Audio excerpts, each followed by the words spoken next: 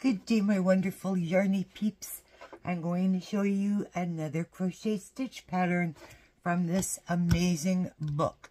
I don't know if this is upside down or if I turn it this way or this way. In this book, the 280 Crochet Shell Patterns. There we go. I am going to be teaching you today how to crochet the blanket shells pattern, which can be found on page 7 and is pattern number 8. It is a really simple stitch, and it is only a one row repeat, sorry, which you will do after you have done your foundation row and your or your setup row, whatever. So you're going to do your foundation row. You're going to go into that foundation row and set it up. And then row 2 is basically your repeat, okay? But once you have finished row 2, you'll go into what they say is row 3, which is basically a repeat of row 2, but, you know, hey, I don't write these books, they do. Okay. The blanket stitch looks like this. Let me just give you a little bit of a sample of what it looks like. So basically what you're doing is you're creating like 2 pillars, and then top of your shells from the previous row in the center, you're doing 5 double crochets. Then you're creating your 2 pillars again, etc., etc. And this is what they call the blanket stitch. See, I even have it named. See, blanket stitch with a stitch marker, so I can show you all, because I'm just goofy that way. That's me. What can I say? For today's tutorial purposes, I am going to be using this yarn here, Eversoft. It is a 4-weight yarn, as you know. Bailey likes to work with her 4 weights. It is a 4-weight yarn, and each skein is 270 yards. This is in the color Aqua. Where's the color? Does it show? There it is. The color is there, Aqua. All right. And yeah, it's I love this yarn because it's like stupid soft and really pretty, and I thought that this would look really pretty to show you the stitch, and would really stand out and make it easier for you to see. So I am just going to untangle my little center here for a moment, because I didn't get a chance to do that because I wasn't thinking. I would like you to go and grab yourself some yarn, your favorite yarn, a crochet hook. I'll be using a 5.0 or an H for tutorial today. Grab your favorite coffee. You're going to need your yarn. You're going to need a pair of scissors, as always. A darning needle to sew in your ends. Maybe a couple of stitch markers if you wish to use those. If you want a row counter, you can take a row counter. You don't have to use a row counter. I'm just saying. All right. So give me 2 seconds and I will be right back with you to show you how to get into this stitch. Alrighty. I got it untangled, that center part. Man, that was a lot of yarn to untangle. Oh my gosh. Okay. Let's get started with this, guys. All right. So this way it's not taking like an hour for me to do a tutorial for you on something that's really simple. This particular pattern is done up in multiples of 8 plus 6. That is your setup row, foundation row, however exact, you know, like I always say, however you choose to call it, and that's what it is. So the multiples are 8 plus 6. Let's get started. I'm going to start with a slip knot, like I always do. And that's just the way I do it, because that's what I'm comfortable with doing. once you have your slip knot on your hook. And remember, throughout the pattern, that does not count as a stitch ever. Also, I want to mention in the pattern, the chain 4 will count throughout the pattern as a double crochet and a chain 1. So I'm just letting you know. The entire pattern is basically double crochets, chains, and double crochets. So it's like, here we go. For this tutorial purpose, I am going to do up, because it's in chains of 8, I'm going to do 1, 2, 3, 4, 5, 6, 7, 8. 1, 2, 3, 4, 5, 6, whoops, 7 and 8. And I'm going to do one more. 1, 2, 3, 4, 5, 6, 7 and 8. So once you have done up the chain and the length for the project that you wish to use this particular stitch for, you will then add 6.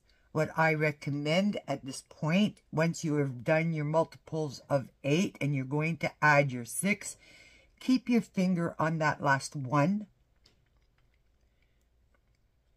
and go ahead and chain up another 6. So 1, 2, 3, 4, 5, and 6.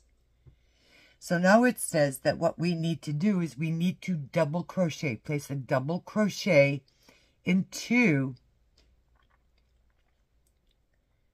the 6th chain from the hook.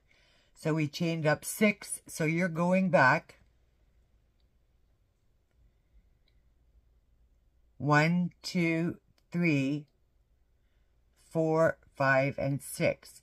So into that 6th chain, that is where you're going to place a double crochet. Go ahead and place your double crochet into the 6th chain.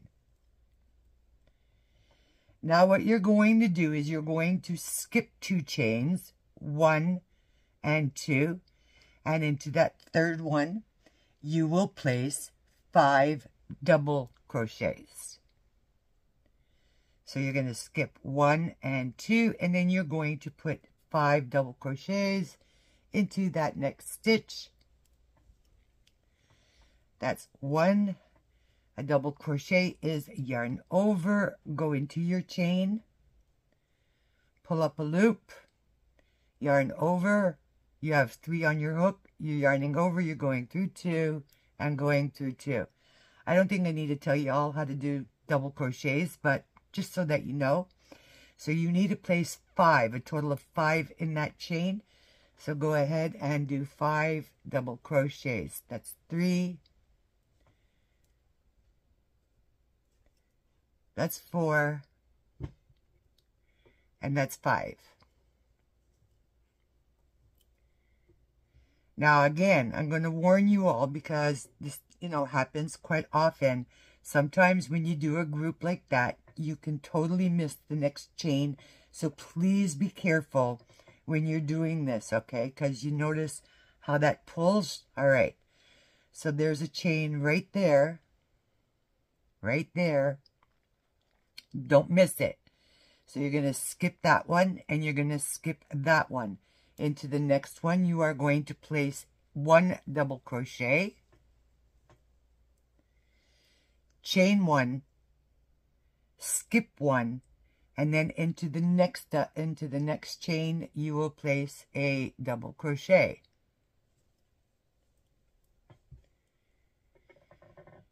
You're going to skip 2 chains again, and into that 3rd one, you're going to do 5 double crochets. So that's 1, 2, 3, 4, and 5. This is your repeat for this round. Skip 2, place a double crochet into the next, chain 1, skip 1, and double crochet. Where am I? Skip 1 and double crochet. Then you're going to skip 2 again, and then you're going to place your 5 double crochets. Skip 2, place your double crochet. You'll see that you will have 3 at the end of it. You're going to do a double crochet, chain 1, and a double crochet in the last chain. I will meet you back when we get to the end of this row. Alright, I'm coming to those last 3 chains. I skipped my 2 after the 5. I placed my double crochet, chain 1, and double crochet in that last chain that you have. And after row 1, your work should look like this. Okay, let's go on to row 2. Row 2, you're supposed to chain up 4. 1, 2, 3, 4. And when I say TWA, it just basically means turn work around. That chain 4 counts as your first double crochet and a chain 1.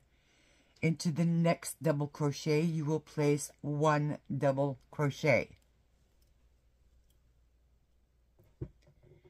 You're going to skip 2 double crochets, which basically where you're at right now is those 5 that you did in the first round. So you're going to skip the first 2, and in that middle one, the third one, you're going to go into the top of that. That is the stitch you're going to use. So you can call it the third one, the top of the third one, or skip 2 doubles and into the third. However you wish to refer to that, go ahead and refer to it. Either way, what you're looking for is that middle one of the 5 from the previous, and in that one you will place 5 double crochets. So that's 1, 2, 3, 4, and 5. Then you're going to skip the other 2 double crochets, and you're going to jump over to the 2 that are pretty much standing alone, separated by a chain 1, and you're going to do the exact same thing. You're going to place 1 double crochet into the top of that one, chain 1, and place a double crochet into the next double crochet. Again, you're going to head over to your 5 cluster from the previous and into the top of the third chain. Again, you will place 5 double crochets. This is your repeat for this round. Go ahead and do that, and I will meet you back at the very end and show you where and how to finish off this row. Alright, I'm coming to the end of row 2. I have just done my 5 double crochets into that center of that last shell of 5. Then you're going to skip over to your standalone one, your 2 like pillar looking ones, and into the top of that double crochet you will place a double crochet, chain 1, and then into the third chain from the hook. Now remember, you did a chain 4, which counted as a double crochet and a chain 1. So into the top of the third chain, 1, 2, and 3, you will place your double crochet. Where am I? 1, 2, and 3. Make sure you get both legs of that stitch. And I didn't get the other part. There we go. And that's where you place your double crochet. From here on out, guys, this pattern is silly, crazy, easy. This is the way it should be looking after you've completed round 2. From here on, all you do is the exact same thing. You just keep repeating this row. Chain 4, 3, and 4. Turn your work around. Double crochet into the next double crochet. Find your center of the 5 and into the top of the 3rd. Place your 5 double crochets. Whoop-bye. Get that in there. That's 1. This yarn is slippery. But it's oh, ever soft. Yes, it is. That's why they call it ever soft. Because it is very ever soft. So place your 5 double crochets into the top of that one. 2, 3, 4, and 5. Okay, now you're going to go over to those 2 over here, and into the top of that first one you are going to place a double crochet, chain 1, and into the next double crochet place a double crochet. Again, you're going to skip over to the middle of the 5, and into the top of that 3rd one you are going to place your 5 double crochets. So 1, 2, 3, 4, and 5. Skip over to the next double crochet. You're skipping 2, 1, 2, into the next, into the top of the 3rd double crochet. Basically, you're skipping the 2 double crochets from that 5, okay? And you're going to double crochet into the top of that one. These are your little pillars. Chain 1, and go into the next one and do your double crochet. That is your repeat. You go again to the middle of the 5 and you place your 5 double crochets. So that's 1, 2, 3, 4, and 5. Again, you skip 2 double crochets, and into the next you're going to place your double crochet, chain 1, and into the 3rd chain from the previous. So there's 1, 2, and 3.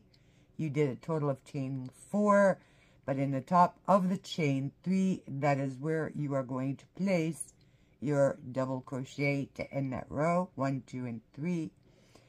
Let's get into the top of that 3rd chain. 1, and you place your double crochet. This is basically your repeat now, everybody. All you're doing is repeating the exact same thing over and over again, and then you're going to be able to flatten it out after, okay? This is what it should be looking around. So you've got your double crochet, chain 1, double crochet. Skip over to the 3rd of the previous 5 cluster, and in the top of that you do your 5 double crochets. Skip the 2 other double crochets in that cluster and go to your standalone, which is like a pillar, and do your double crochet. Chain 1, double crochet. Go over to the next cluster of 5 in the top of the 3rd one, do your 5. Skip over to your pillar, skip 2, go over to your pillar, do your double crochet, chain 1, and then double crochet into the next.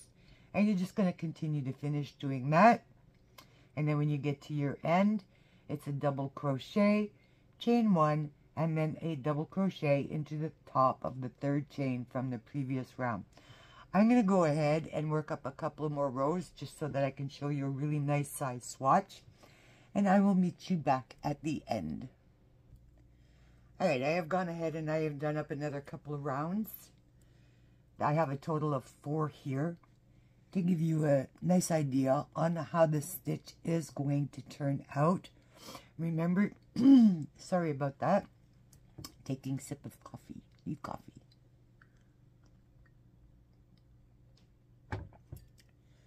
You're chaining up 4 to start.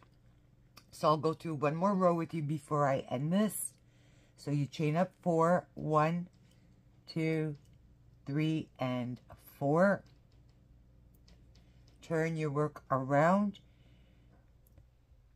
Skip the chain 1 part there because your chain 4 counts as a double crochet chain 1. And into the next double crochet, you do a double crochet. That is the only place where you will be placing a chain. I'm just saying, all right? There are no chains after you've done your 5 double crochets into the top of the 3rd from the previous round. So immediately you go over to that 3rd one again and you do your 5 double crochets. So that's 1, 2, 3,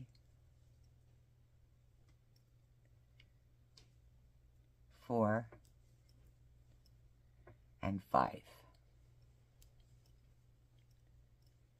Skip the next 2 double crochets and into the next one, which is standing alone right there. You place your double crochet, chain 1, and then into the next double crochet you will place a double crochet. Skipping over to the middle of the 5 from the previous 1, 2, 3, 4, 5 into the top of the 3rd, you place your 5 double crochets. I'll go through the whole row with you this time. 1,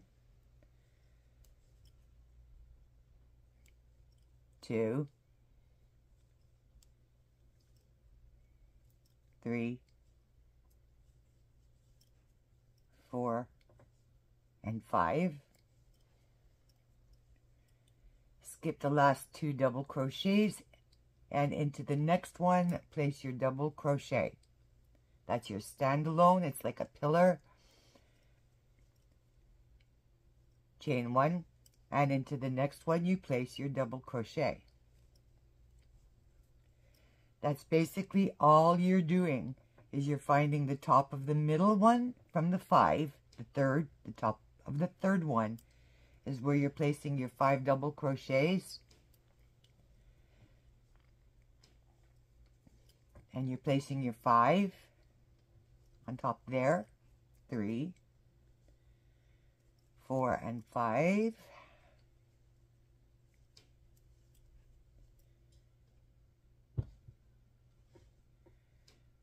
You're skipping the last 2 double crochets in that cluster and you're going over to your standalone, and that's how you're going to continue to do it. You're going to do your double crochet into that one, chain 1, and into the top of the 3rd chain from the previous round where you did your chain 4, you will place your double crochet.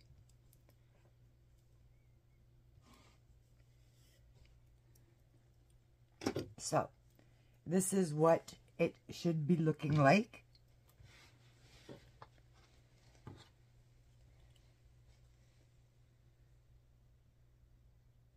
I hope you enjoyed doing this pattern.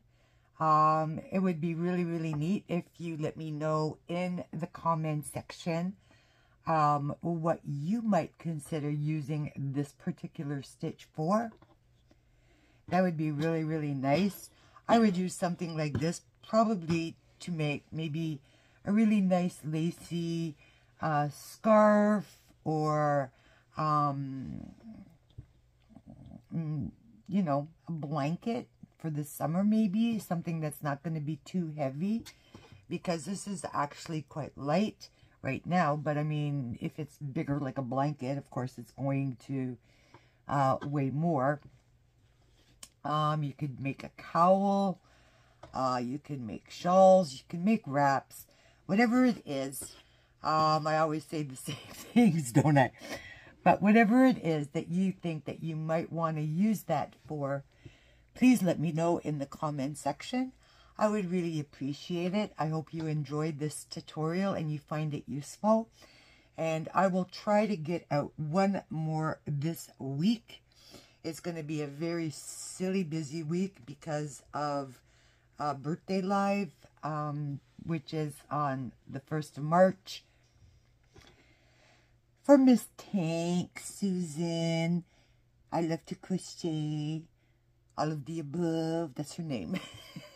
So, and I've got a lot of preparing to do for that. I've already got some of it done, but I need a rest in between. But I really do hope that you enjoy this pattern, everybody. Let me know what you think. Let me know what you might use it for. And let me know if it was helpful, okay? In the meantime, stay blessed, stay creative, stay inspired, and remember, do all things with kindness. Okay. Love you all. Bye.